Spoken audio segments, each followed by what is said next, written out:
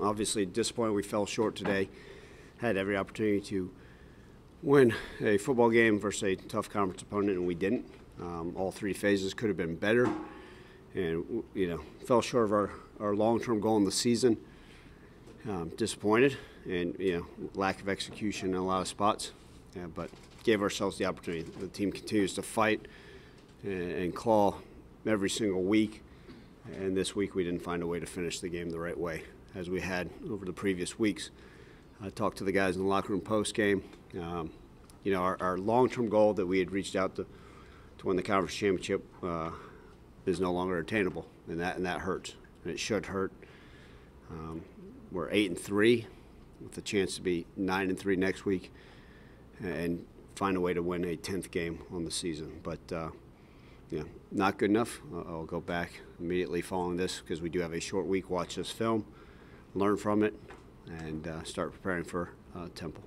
The three penalties kind of in succession there on that drive, about like 7 minutes or so. Did you take issue or argue any of them? It was, I guess, the illegal man down or ineligible man downfield on the first down catch, then the first punt, the I think it was illegal formation on the punt, and then the personal foul. Did you take issue with any of those? That's, I believe, in my 8 years here, that's the fourth RPO where we've had a legal man downfield. So I'm not going to sit here and question the officiating. The punt formation, we've practiced it. Without giving you a clear, I haven't had a chance to go back and see. I thought we were, and it's something we've obviously practiced, and obviously we're not where we need to be. And what was the third one? I think on the repunt there was a personal foul. Yeah, it got pretty chippy in there. They called it on arguably one of our smartest and best players and leaders. So, it's whatever they see last. We need to walk away from that stuff. We've got to be better. We've been top 20 in the country over the last 4 years in least amount of penalties, and this crew had been least amount of penalties called in the conference, and then whatever happens. We got to play better in order for the penalties not to be an issue. How do you still want the challenge of an offense that balanced? They run really effectively the first 2.5 quarters. I imagine you guys bring guys in the box and they start throwing it downfield whenever they want, basically. Yeah, we knew they were going to try to come in, and they had obviously a lot of success running the football in the first half. And then when they took their shots on their one-on-ones, they won them, and we didn't. We didn't make plays on the ball, and let's just call it what it is, And then we had some third down chances to get off the field, Matt. And I think that's you look at reality. What was, they're going to make some plays. They got a lot of talent, but we didn't. And then that third, you go back to even the third and long. I thought we had every opportunity there. We had a guy that had a bust in coverage, and they were able to have success on that play. And and I think going back to even with what we did offensively, find ways to win the one-on-ones, right? Hit those shots, those explosives, and SMU did, and we didn't, and that's probably why the final result is what it is. Right after a loss like today, and you realize that the conference championship is no longer attainable. What is the conversation like with your guys after that realization? Yeah, like I said to them in the locker room, it's you're supposed to be disappointed. You should feel pain, and they do. This is not one of those games where I just berate them because they are hurting. They are disappointed. You feel really bad for those seniors that have poured their heart and soul, especially those that have been a part of this program for a long time. And the last game at the Simmons Bank Liberty Stadium. And we need to learn from this. There's going to be a lot of film to learn from, but the season is not over. The end goal that we set out for, like we will every single year, is no longer attainable, but we've got a lot of football left. And, you find a way to get your 9th win on the road versus Temple, which we know has been a challenge, and then you find a way to go win your football game. And, look, because we didn't win the championship, I'll sit here and say, yeah, we've got to be better, and that's not good enough. If you win 10 games on a season or find a way to win 9 and then go into a bowl with a chance for 10, we still got stuff to play for. And our guys will continue to swing, and I told them to hold their heads up high, make great decisions tonight, and come ready to work tomorrow. It's a fine line between winning the ones that you're supposed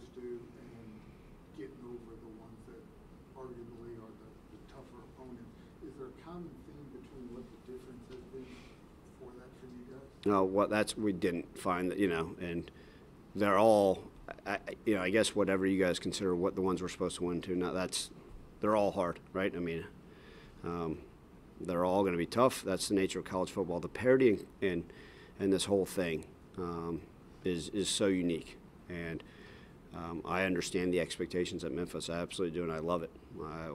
Our expectation is to compete for a conference championship. That's my expectation of our program and our team. And so every single one, whether it's Charlotte, Tulsa, SMU, whoever it may be, right, UTSA, they're all going to be tough games because of parity in college football with what this portal's done, with what NIL's done. But there's, the common theme is we didn't execute in the games of our losses. Mizzou, we had an opportunity to beat Missouri on the road, and we didn't. And it was a lack of execution. And look, you guys know, I always put things on me.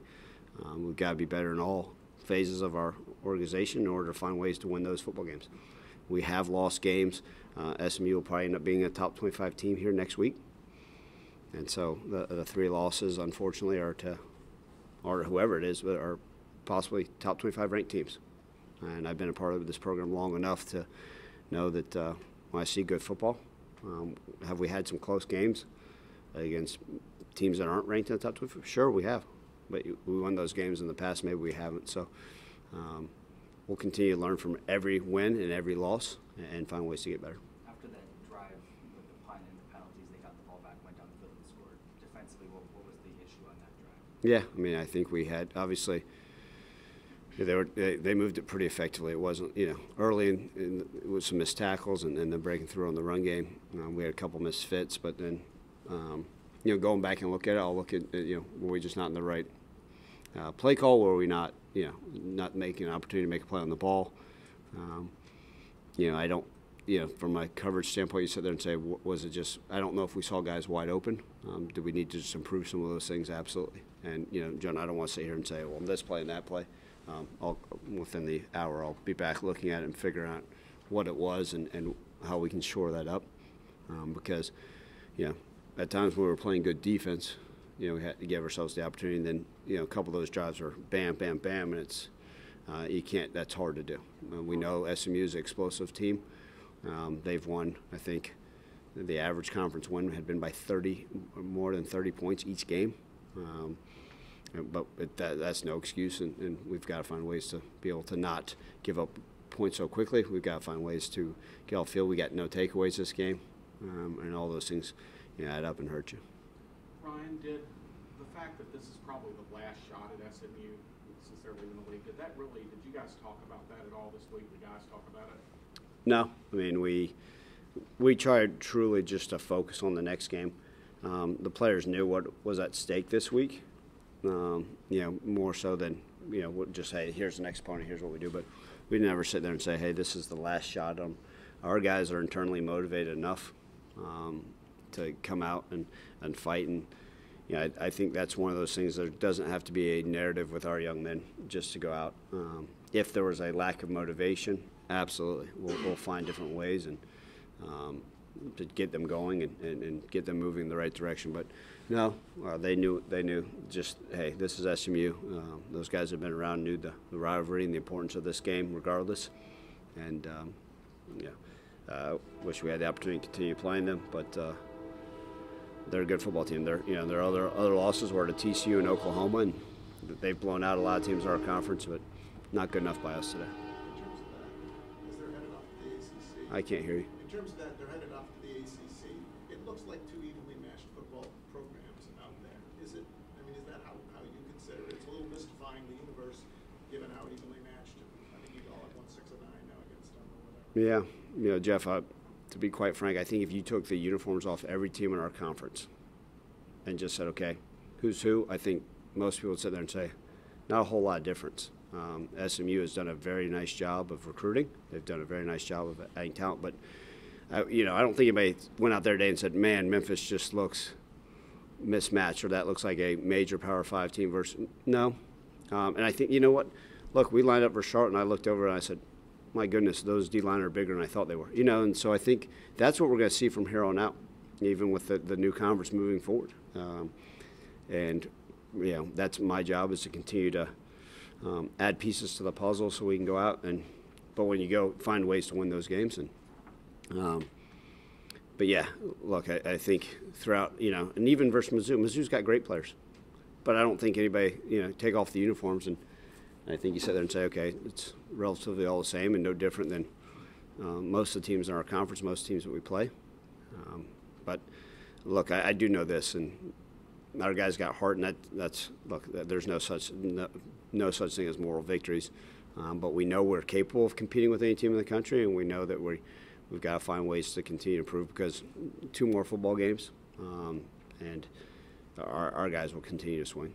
You feel like you guys that locker room is intrinsically motivated now that the ultimate goal is not attainable to win next week and then whatever bowl game you guys end up in? Yeah, they are, and that's what I appreciated about them. It's they should be frustrated, and sometimes, but I've never felt like I'm pulling teeth to get our guys to watch film. I've never felt like having to motivate them to come in and take care of their bodies. I've never felt like we've had to pull in any direction. I mean, the guys, they love the game of football. They love this program, and they love each other, and so that's motivation enough. I mean, some of these guys I know, I'm going to head back to the office, like I said, and sure enough, there'll be 10 guys back there taking care of their bodies and getting ready for next week, and that speaks volumes about the character of the young men in the locker room. You obviously talked about the Mizzou game a couple times. Is that, when you lose a game like this, do you think back to the themes of the other losses, or does this feel different? Well, the question got asked, so I was sitting there trying to figure out, in my brain, I think in any losses, right, we sit there and say, was there a common theme? And I'll always do that. That's my job, is to sit back and say, okay, as I reflect on every game, what are things that get cleaned up? And I think sometimes you say, okay, maybe this could have been different here, maybe that could have been different there.